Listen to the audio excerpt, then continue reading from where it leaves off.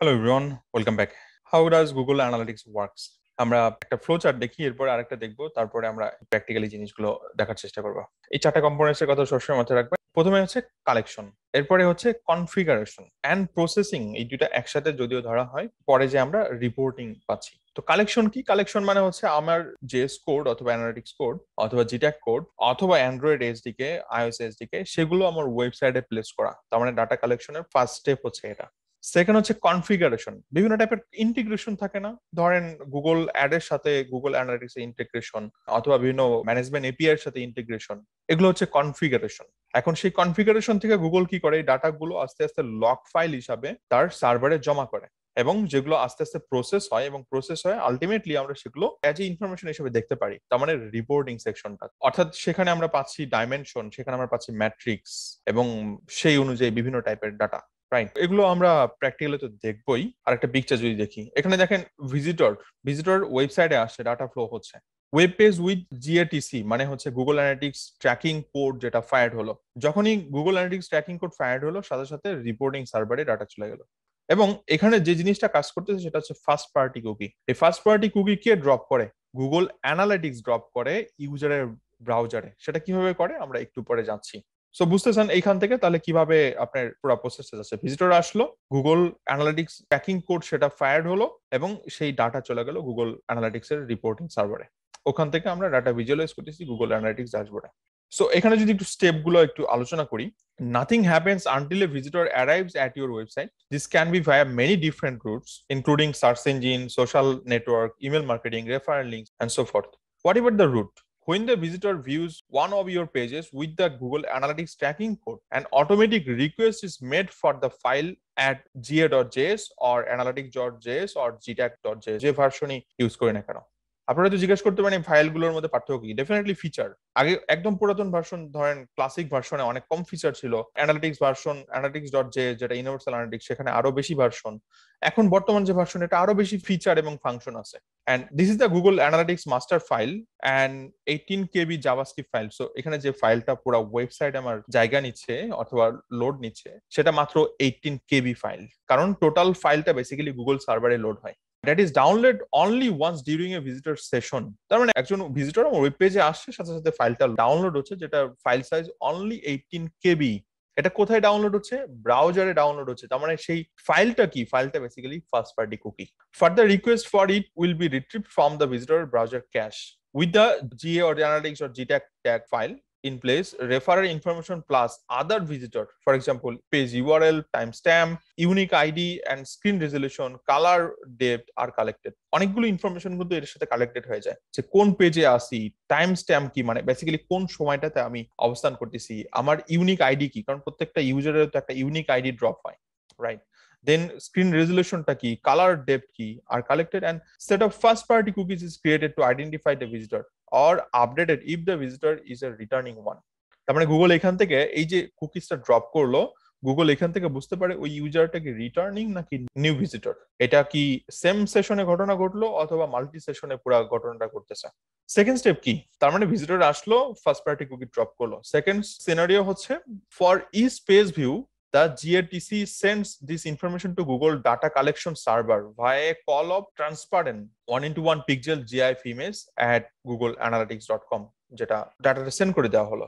In page visitor actions events, যেটা আমরা দেখি, can also be tracked in this way, such as for example clicking to start a flash animation. The entire transmission of data takes a fraction of a second. তার মানে page load এটা একটা activity, আবার আলাদা একটা event, ধরেন button click হয়েছে অথবা ভিডিও প্লেয়ার অন হয়েছে, এটাও কিন্তু একটা ইভেন্ট। সো এই ডাটাগুলোও কিন্তু আপনার আলাদাভাবে সেন্ড করা হচ্ছে সার্ভারে। থার্ড স্টেপ কি? at regular intervals Google processes the collected data and updates your Google Analytics reports. তার মানে একদম লাস্ট স্টেজে যে গুগল সেগুলো রিপোর্টিং হিসাবে আমাদের সামনে ভিজুয়ালাইজ করে। However, because of the methodology and the huge quantity of data involved, reports are typically displayed 3 to 4 hours in arrears. যেহেতু আমরা ফ্রি ভার্সন ইউজ করি, এই ডাটা ভিজুয়ালাইজ হতে 3 থেকে 4 ঘন্টা টাইম লাগতে পারে, কোনো কোনো সময় 24 ঘন্টাও টাইম লাগতে পারে। সো আপনি রিয়েল টাইমে কিছু ডাটা পাবেন, কিন্তু আপনি যদি রিপোর্টিং এর ডাটা দেখতে চান মিনিমাম 3 থেকে 4 ঘন্টা ওয়েট করতে হবে, কোনো কোনো ক্ষেত্রে 24 ঘন্টাও লাগতে পারে। কিছু জিনিস জেনে রাখা ভালো, by design Google analytics uses the same ga.js tracking snippet for all visitor.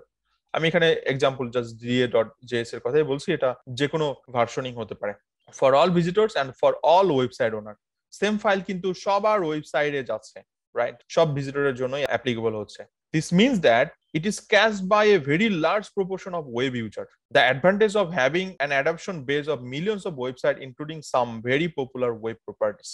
That's good news because it means that if a visitor to your website has previously visited another website that also runs Google Analytics, and the ga.js or analytics or gtag file does not need to be downloaded at all, it will already be cached. মজার ব্যাপারটা দেখছেন, কারণ millions of ওয়েবসাইটে যদি Google analytics use হচ্ছে, তার মানে automatic সেটা ক্যাশ ফাইল হয়ে রয়েছে।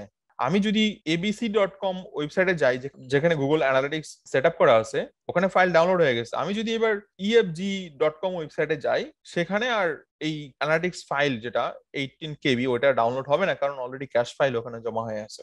ওকে, কারণ কোনো একজন ইউজার পেজে আসলেই তো এই ফাইলটা ড্রপ করে, ঘটনাটা হচ্ছে এরকম। The result is that Google Analytics has a minimal impact on your page loading time. এটা অনেকের কাছে একটা চিন্তার ব্যাপার থাকে যে আমরা হেডার সেকশনে বিভিন্ন টাইপের ট্র্যাকিং কোড প্লেস করি, গুগল অ্যানালিটিক্স পিক্সেল কোড অথবা কনভার্সন ট্র্যাকিং অথবা ট্যাগ ম্যানেজার কোড। তো এগুলোর জন্য কি আমাদের আসলে লোডিং কোনো ইস্যু হবে কিনা? অ্যাটলিস্ট গুগল অ্যানালিটিক্স সেটা কনফার্ম করতেছে না, এটার জন্য কোনো লোডিং ইস্যু অ্যাটলিস্ট আমাদের এন্ড থেকে হবে না। অন্য কোনো সাইট থেকে হলে হতে পারে, সেটা ডিফারেন্ট কেস।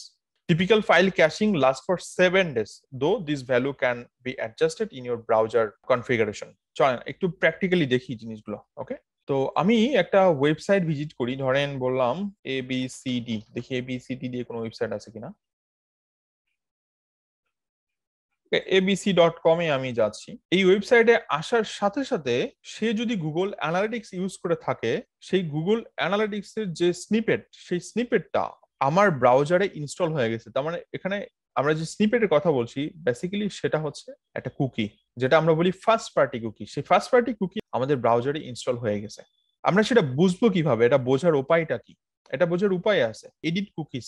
এটা ক্রোম এক্সটেনশন, আপনারা এটা ক্রোমে ইনস্টল করে নেবেন, এডিট দিস কুকিজ। আপনি যদি এটা ইনস্টল করেন, আপনারা এখান থেকে দেখতে পারবেন যে কি কি টাইপের কুকিজ বেসিক্যালি ইনস্টল করা হচ্ছে। এখানে বেসিক্যালি গুগল অ্যানালিটিক্স এর যে কুকি সেটার নাম হচ্ছে _GA, বাট এনিহাও আমরা এখানে _GA দেখতে পাচ্ছি না। এখন এই সাইট কি আদৌ গুগল অ্যানালিটিক্স ইউজ করে কিনা সেটা আমরা কনফার্ম করে বলতে পারতেছি না। এরপরেও আমি একটু ট্রাই করে দেখতেছি এই টুলটা দিয়ে, অর্থাৎ এই যে ট্যাগ অ্যাসিস্ট্যান্ট, সেটা দিয়ে দেখি যে গুগল অ্যানালিটিক্স এখানে অ্যাভেলেবেল আছে কিনা।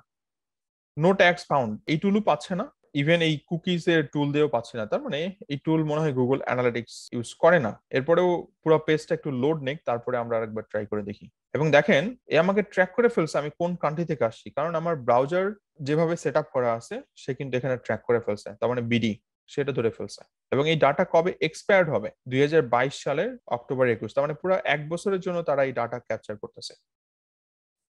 ক্লায়েন্ট ভার্সন, ওকে, ক্লায়েন্ট টাইপ HTML5,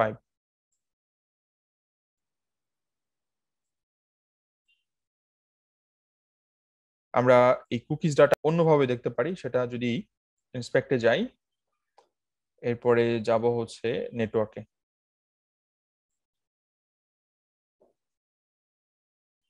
এরপর যাব অ্যাপ্লিকেশনে যদি যাই, এখান থেকে দেখেন অপশন রয়েছে কুকিজ। আমরা এখান থেকেও দেখতে পারি বেসিক্যালি কি কি টাইপের কুকিজ পাস হচ্ছে এই ওয়েবসাইটে। এনিওয়ে, সাইটের লোডিং টাইম বেশি, আমি আপাতত বিবরণী দেখাই। আপনারা যে কোনো সাইট বেসিক্যালি ট্রাই করতে পারেন। অলরেডি ওয়েবসাইটে গুগল অ্যানালিটিক্স সেট আপ করা আছে এবং এখানে দেখাচ্ছে এই যে _GA, এবং এগুলোর কিন্তু প্রত্যেকটা মিনিং আছে, রাইট? এটা হচ্ছে ইউজার আইডি। যেমন একটু আগে দেখতেছিলাম টাইম স্ট্যাম্প। টাইম স্ট্যাম্প কি? টাইম স্ট্যাম্প হচ্ছে বেসিক্যালি আমি কোন সময়টাতে আসি। এখানে সেকেন্ড, এখানে মিনিট, এখানে ঘন্টা, এখানে ডে, সবকিছু এটার মধ্যে ইনক্লুডেড। এবং ভার্সন, এখানে ভার্সনটা শো করতেছে। এবং এই ডাটা কতদিন অ্যাক্টিভ থাকবে? 2023 সাল, 2 বছরের জন্য এই ডাটা আমার ব্রাউজারে সেট হয়ে গেল। এখন ঘটনা হলো, কোনো ব্যক্তি যদি এই কুকিজটা রিমুভ করে দেয়, এখানে কিন্তু রিমুভ করার জায়গা আছে, অথবা আমরা কন্ট্রোল শিফট ডিলিট দিয়েও কুকিজ রিমুভ করার অপশন পাই, রাইট? এই যে কুকিজ রিমুভ, তাহলে আমি যদি আবার এই ওয়েবসাইটে ব্যাক করি তখন অ্যাজ এ নিউ ইউজার হিসেবে আসবো, নট রিটার্নিং ভিজিটর হিসেবে আসবো।